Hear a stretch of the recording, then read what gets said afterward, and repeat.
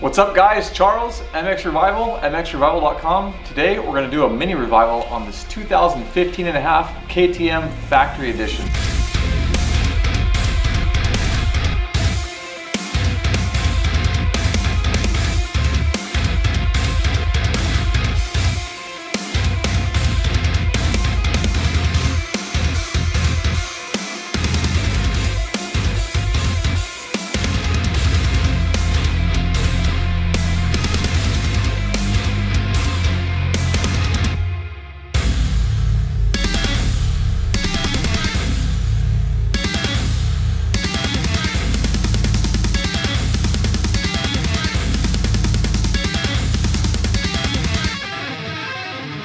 I've been wanting to do a video like this for a while. I'll be able to show you guys how to clean up your bikes without going all the way into full build status where the thing's scattered across the shop and apart for a month or two. I'm also going to be going over the costs of everything because of course everybody wants to know what am I in this for. So by the end of this video we will have transformed this bike. If you guys have any questions, go ahead and leave them in the comments below. You know, I'm happy to help. I want to make sure you get the most out of your experience with your motorcycles, and thank you for watching. One of the best ways to breathe life back into your machine is a new wheel set. Brand new plastics and graphics will be used. We've come up with a great theme that will accompany the original Factory Edition look. So in the simplest terms, we're going to be fully breaking down this bike as far as the body goes. We're going to take the body off in the tank and we're going to do a really deep clean on the engine and any nook and cranny we can get into to just really make this thing pop when it goes back together. We'll be doing a little bit of additional cleanup on things such as the exhaust pipe. It's pretty scratched up. The intent is to keep some major components like the seat and the pipe. The idea is to get a whole new look without breaking the bank. Of course, as is with every bike, I'm going to be getting into some things that need to be replaced anyways. I can tell that it needs grips. We haven't accounted for that yet. Frame guards, maybe the plastic shrouds that go around the bark busters, miscellaneous things. So I'll be keeping a list as I take this bike apart and see things that maybe aren't quite right. These bikes are notorious for breaking rear brake springs on the brake pedal, so maybe something like that will come up. In fact, I know something like that will come up, maybe an air filter. So I'll be keeping my eyes peeled for things like that need additional replacement. So I hope you guys find this useful.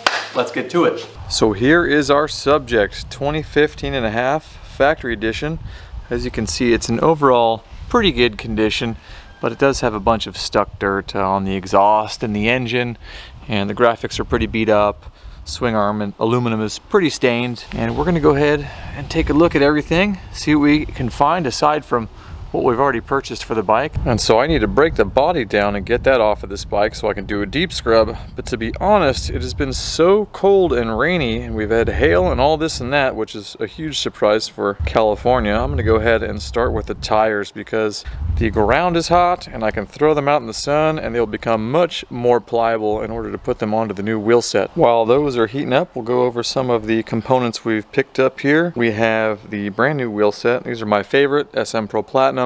Love these wheels. You guys have seen them on my bikes. Great success with them. Really light, really strong. Then just chains, sprockets, tubes, rotors, rotor hardware, Loctite for the rotor hardware, things like that. So all the basics to get a complete wheel set going, in addition to also having these wheels as backups for racing or spares if you get a flat and don't have time to change between motos.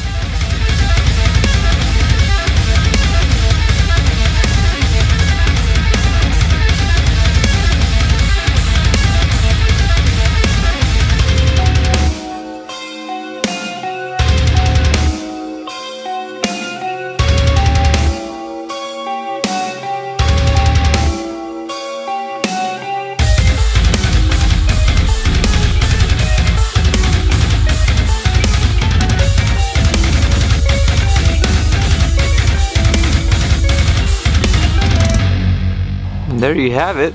There are the completed wheel sets, tires, tubes, locks, strips, brakes, and drive. All right guys, got done with the wheels in the nick of time. It is starting to get cloudy and cold and looks like the rain is coming back. When I say cloudy and cold, I mean California, cloudy and cold, probably in the 60s or maybe even warmer. I don't know if you guys can hear the wind or not.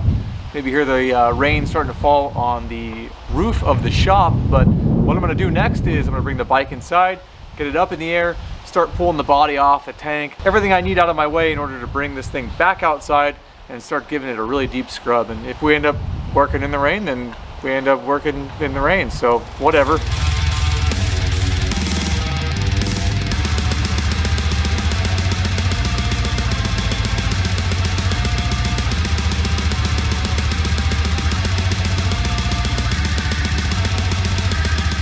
Alright guys, as mentioned, as I'm taking this bike apart, I'm already seeing stuff that's broken, about to break, about to fail. You want to keep your eye on this sort of thing when you're taking your bikes apart for this purpose, or routinely, or just every once in a while, you know, pop your seat off and see what's going on in there. She's definitely a little dirty. It's been a while since anyone made their way under the old tank, which is cool. This guy here is looking a little unfortunate. Rest of the bike, just generally dirty like you would expect, right? So what I found that was a little concerning is none of this dirt, totally normal, whatever.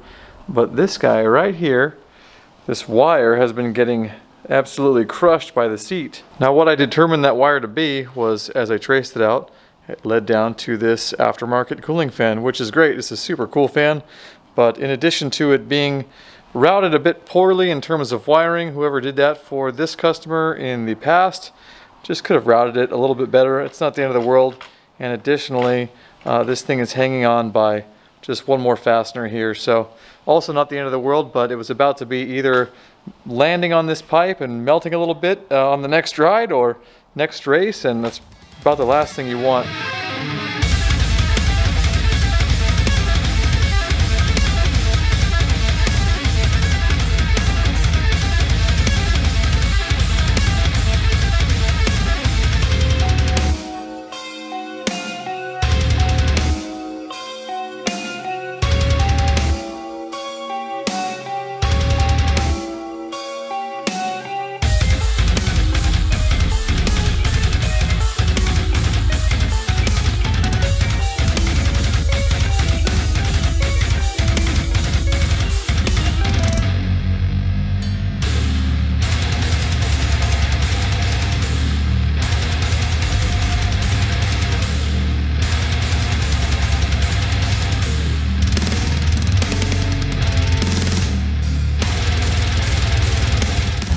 Right now you might be wondering, how's he gonna get that motorcycle back outside to wash it?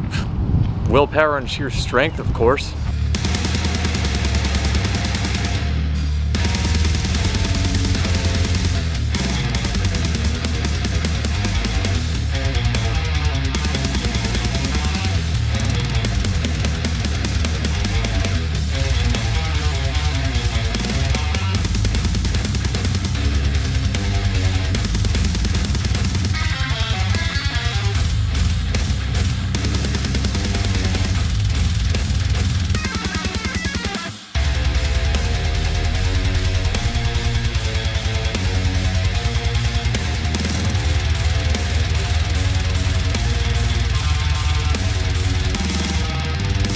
Alright boys and girls, we have been scrubbing for a couple of hours, and as you can see, things are looking much nicer. Everything has a nice shine to it.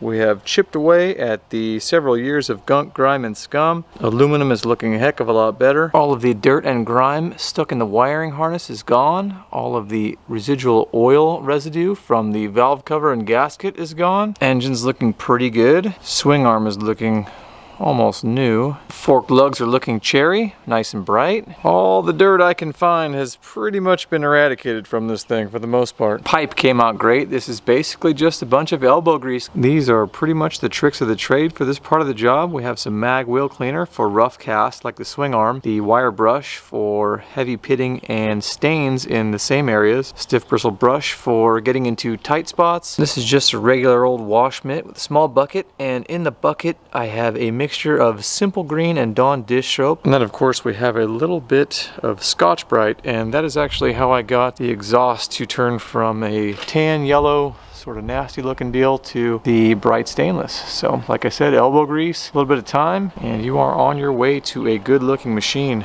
If you guys are interested, I have a separate video that shows the more practical application of the utensils I just showed, the aluminum brightener, Scotch-Brite, and so on. I'm gonna go ahead and link that up here in one of these corners. For the sake of this video, we're gonna keep it moving since it's not really about how to wash your bike, but for now the bike is looking really good. It's completely degreased, it's degunked, all the aluminum looks great. We have a really solid foundation for when we start to put all of the new parts on, and this really is the main part that gives you the most bang for your buck. If you're gonna be throwing money at your bike and you're not doing a complete full build, spending $3,000, $4,000, $5,000, $6,000, this is where everything really starts to shine from just digging in a little bit deeper, taking a little more time, and a couple hours is gonna save you a couple thousand. So When this is done, it's going to look amazing, and let's keep on rolling with that.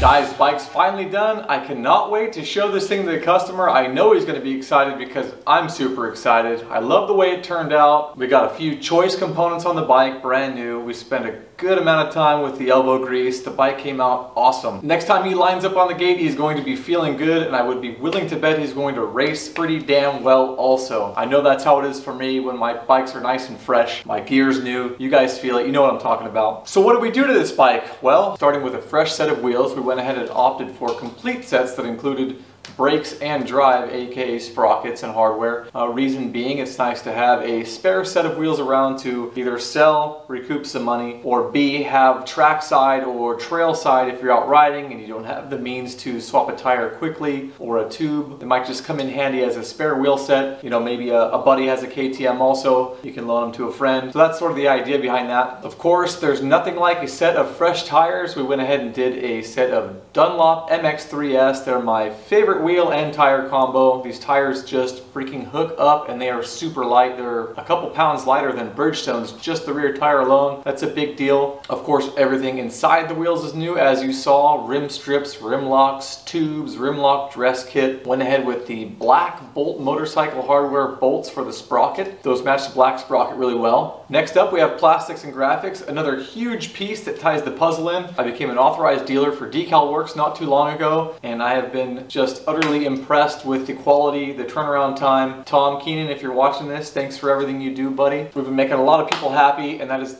just the best part of this. So when I can get a kit turned around from start to completion in 1 week, from design to approval, printed and shipped, that's just like awesome. You get your stuff fast. I love it. We went ahead and kept the navy blue in this bike, knowing that it is a factory edition and knowing that we were going to keep the stock dark seat that comes only on factory editions. It was in good enough shape to reuse, and so I wanted to keep that theme with the anodized orange in the wheels, the dark blue of the seat in the graphics, and sort of keep it very factory edition. This silencer behind me here, I went ahead and took it off, masked the ends, speed blasted the core, then used a couple of Prime MX pads from Cameron at Prime MX. Go check him out. These pads are awesome, and just sort of buffed up the stainless end caps on the pipe, and it looks amazing. So partitioning the pipe in sections like that gives it a really unique look and makes it look very uniform, makes it look as though you purchased it that way. So all the scratches are gone, the ratty sticker's gone. Now we ended up with something that looks a lot like the factory cast swing arm, which is really, really cool. Some Scotch-Brite on the header, a bunch of just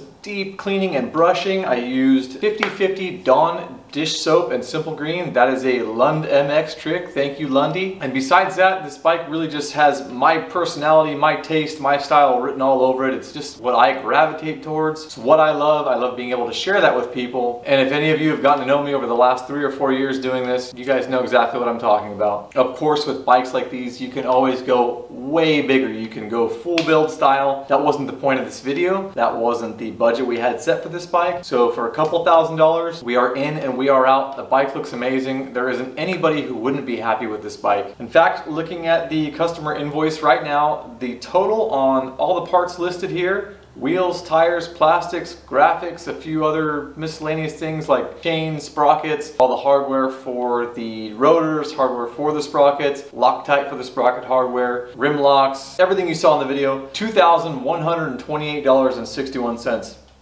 So with labor included, under $3,000, the thing is ready to rip. All new look, all new style. Got the bike looking good, have the owner feeling good. That's what it's all about without breaking the bank. Like I said, I can't wait to see his face, and thank you guys for watching this video. I have another one of these coming up very soon. I'm going to take a 2006 CRF 450R and graft the 2020 body style onto it. So stay tuned for that. Go ahead and like this video if you would, please. Think about subscribing. There's all kinds of moto stuff going on this blossoming channel. If you guys like what you see here and you'd like to learn more about the parts I used, head on over to mXrevival.com. Go ahead and use the contact link to get a hold of me, or leave a comment in the comments below. I'd love to help out. If you have any questions at all, I'd be glad to answer them. I appreciate every one of you. Thanks so much for watching, guys.